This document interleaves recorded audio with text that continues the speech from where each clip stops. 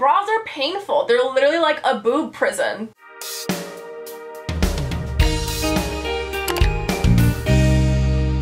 Hey guys, it's Sharon. Welcome back to my channel. I'm so excited for today's video because it is one of my new favorite videos to make. Last year I started this series where honestly I'm not entirely sure how to explain it or what I would call it, but it's kind of like things all girls do or things only girls understand. And you can actually find a playlist of every single video I've made on my channel. This is basically where I either react to like TikToks or articles about very stereotypical things that all girls do or only girls understand, and I see if it really is something that all girls do and all girls understand. You know, I feel like me as a girl, I have some credibility in seeing if it's true or not, you know? So that's what we're doing today. If you want to see more videos like this, give us a thumbs up and let me know in the comments below. If you want to save my videos, get a chance to be in them, or even get to be shout out of the day, make sure you follow me on my Instagram, my Twitter, and my TikTok, and that's also how you get extra content. And make sure you're subscribed and your post notifications are turned on. Today, I'm reading an article. It says 34 things all girls do but will never admit.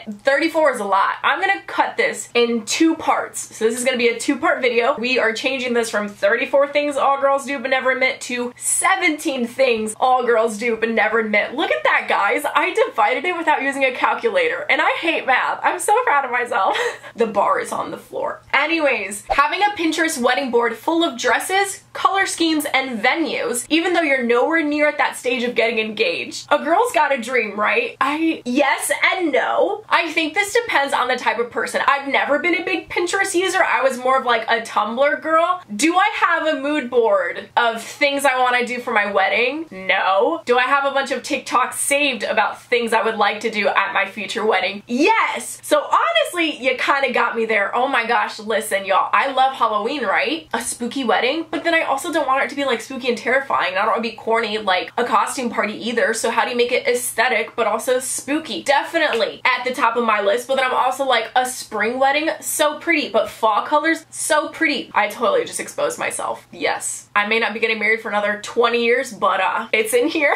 Only washing your makeup brushes when your face is starting to look pretty grim. Am I really supposed to do this every single week when I would wear makeup? Y'all, it's kind of embarrassing how little I would wash my makeup brushes and my makeup sponge. It'd get to the point where like I see my foundation clumping on the brush and I'd be like, maybe I should clean this. And to tell me I have to clean it once a week, you know how much effort it takes? You know what? Okay, it's not even a lot of effort. I think the most annoying part is like waiting for the brushes to dry. Granted, when I switched to like a beauty sponge, it was a lot easier. I'd always rinse it right after I used it and just let it dry, and it was just so much better. But like brushes, that was so annoying. Yeah, I admit, something I should do, something I definitely didn't do. Squeezing every spot you get, even if it's only tiny. Also squeezing your boyfriend's spots because you're just that disgusting. No, that's where I draw the line. I can't pop other people's zits because they gross me out. They make me so uncomfortable. I don't even like to say PUS. Like, I hate that word. Is it PUS or PUSS? Either way, I hate it. I cannot stand it. So me popping it on someone else's body, no. I don't even like to look at it when I pop it on my own body. I prefer blackheads and whiteheads. Those are more satisfying. The zits with the little gooey, disgusting white stuff, and then when you pop it, it gets on your mirror. Do I do it? Yes, because I can't stand it on my face. Should you be doing it though? No, because then you're only leading to scarring and spreading that bacteria to other pores, leading to more acne. Which actually, by the way, I have a video on period acne, which is really just acne in general. Period acne is just worse, so go check it out if you're struggling with some acne. But anyways, I do draw the line for this one. Literally never, ever washing your bra. Yeah. And I've gotten better about this, you know.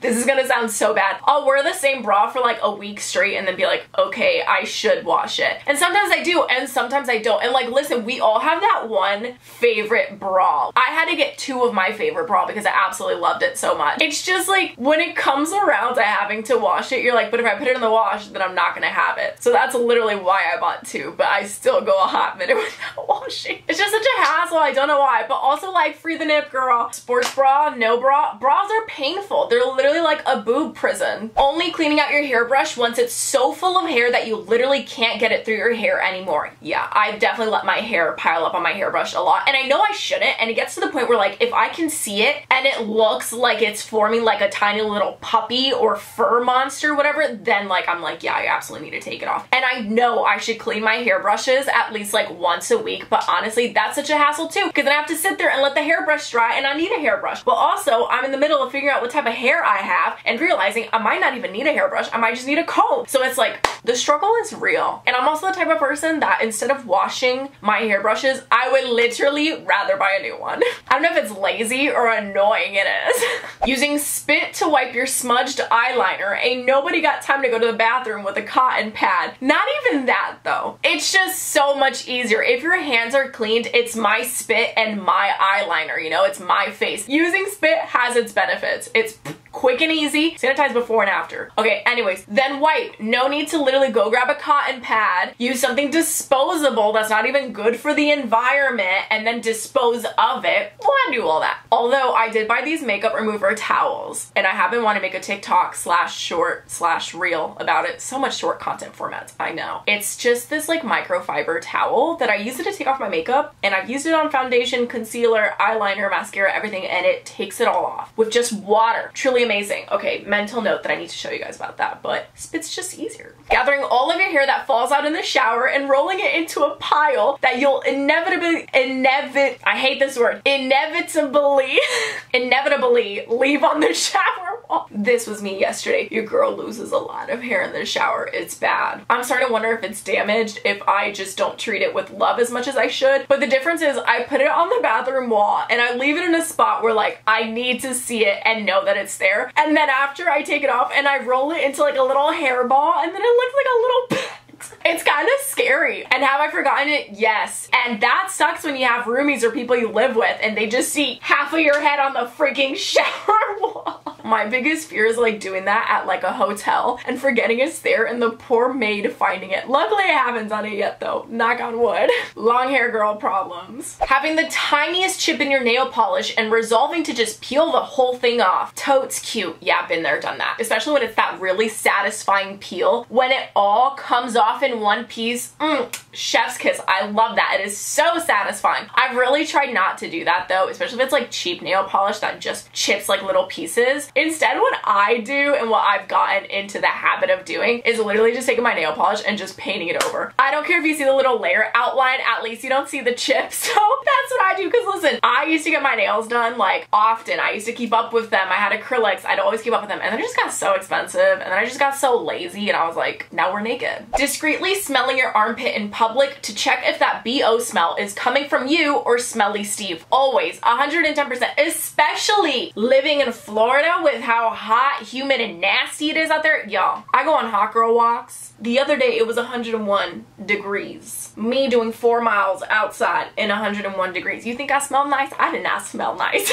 I usually pretend I'm like fixing my hair or looking at my hair and I'm like and I don't think there's anything wrong with checking to see if you smell. That just means that you care about your hygiene, and there's nothing wrong with caring about your hygiene. Which actually, funny to mention this, your husband's switching and trying so many different deodorants. I've tried Native. I'm trying, I think, Tom's right now. I've tried Lush. I still cannot find a deodorant I like, and I've been debating making some short content about that as well. So if you guys want to see me doing a series where I try different deodorants so you don't have to, let your girl know. If you have recommendations though, please also let your girl know. Deciding to go on a diet on Monday, getting to 11:45 a.m. on said Monday, and joining the rest of the office in a jaunt to McDonald's. You only live once, right? This is one of my biggest character flaws, is I'm gonna eat healthy, I'm gonna diet, and then I'm like, every day's a cheat day. It's okay. I'm not gonna live again. I might as well enjoy this piece of chocolate. I do it to myself every single freaking time. It's rough because you're like, I should treat myself, and then you just end up treating yourself way too much and all day, and it's like suddenly you did not eat healthy at all.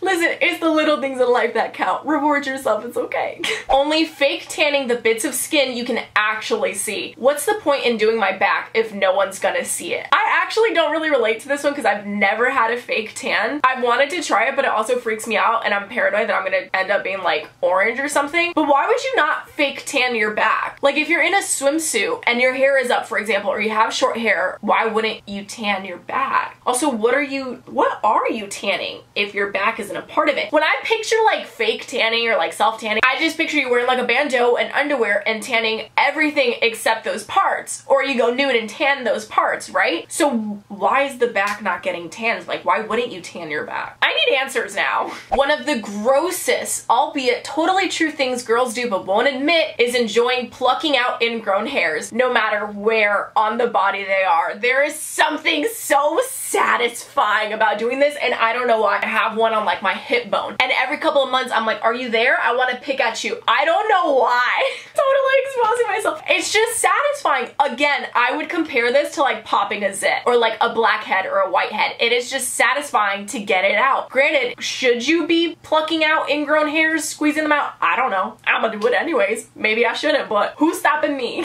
Totally not giving a shit when a piece of food falls into your cleavage and eating it anyway. You gross human being. Listen, I don't think that's gross. It's my cleavage. The food is going inside my body and it fell in between my boobies. I'm gonna eat it with my mouth. Listen, if I'm trying to eat something and it fell into someone else's cleavage, I don't know how it did that. If it just like flew and landed in someone else's shirt, I'm not gonna reach in their shirt and eat it. But if it fell into mine, yeah, absolutely. It's a snack for later even. What am I gonna do? Leave it there? Let it get stuck to my chest? Absolutely not. I'm not letting food go to waste. Immediately taking your bra off as soon as you get home. And I will actually top this, taking your bra off as soon as you get in the car. Again, boob prison. Bras suck, especially if you got a bra with underwire, or especially if your bra is like too tight or their straps are too tight or something. Like, they're the worst. I'm just saying, I stopped wearing wired bras and my back stopped hurting as much as it did before. Coincidence? I think not. So yes, those bras are coming off the second I'm in the comfort of my own space. My car, my house, whatever it may be. And you know, I feel like I wear a bra for others. I don't want people to see my nipples for free. That's literally the only reason why I wear a bra. If you're gonna see nip, you're gonna pay me. So if there's no one to look at home, off she goes. Only shaving your ankles if your skinny jeans are a tad too short. Oh no, girl. 2022, we not shaving for anyone else except for ourselves. If you want to have some hairy ankles, so be it. Guys can be super hairy. Guys have hair everywhere on their freaking body, every nook and cranny. But suddenly, if we have hair in every nook and cranny, we're disgusting. We're not as attractive.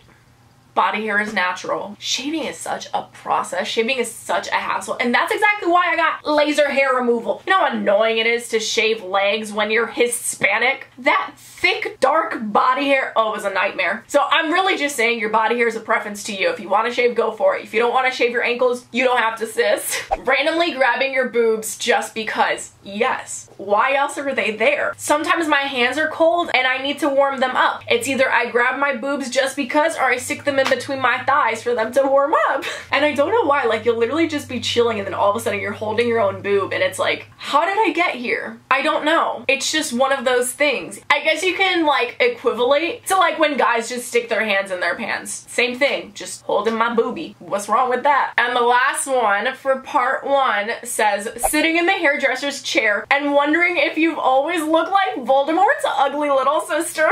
Being Voldemort's ugly sibling, that's rough. Listen, my thing is, I have really long, dark hair, right? When I sit in the hairdresser's chair, and it's after they've washed and soaked my hair, I look like the girl from The Ring. The girl that comes out from that TV screen, that is me in the hairdresser chair. Especially when they put my hair to the front to try and cut them and like make it even or whatever, I look terrifying. I literally look like, oh my gosh, what is that thing from the Addams Family? Cousin It? Me. At least it's not Voldemort's little sister, right? But now, if you're looking like Voldemort's little sister, I'm so sorry. But anyways, I hope you guys enjoyed this video. I absolutely love these videos. They're always so fun, and I always feel like I get called out and exposed. This one more than the others. This one I'd say, yeah, I actually do a lot of these. A lot of these aren't as stereotypical as I thought they might be. Like, girls take 10 hours getting ready. I was expecting stuff like that, you know, but either way, I want to know what you think. Which one of these did you think think was the most relatable, and which did you think was like so out of the blue, not at all relatable? That being said, if you want to binge some more of these videos before part 2 is up, I definitely recommend binging the playlist on my channel, Things Only Girls Understand, and that's where you'll get every other episode that's essentially like this, TikToks, articles, whatever it may be. Now, shout out of the day goes to Mia on Instagram. Thank you so much. If you would like to be shout out of the day, just follow me on my Instagram and stay active. And if you would like to see some tea or even some girl talks, I definitely recommend checking those out on my channel as well. I have also period help and period horror stories and all that good stuff. Lots of tea on this channel. That being said, if there's a video you want to see, definitely make sure to leave that in the comments as well, and make sure you're subscribed and those post notifications are turned on. But that being said, I will see you guys with a part 2 for this very soon, but we gotta let this one marinate, you know? Okay, I need to stop. Bye!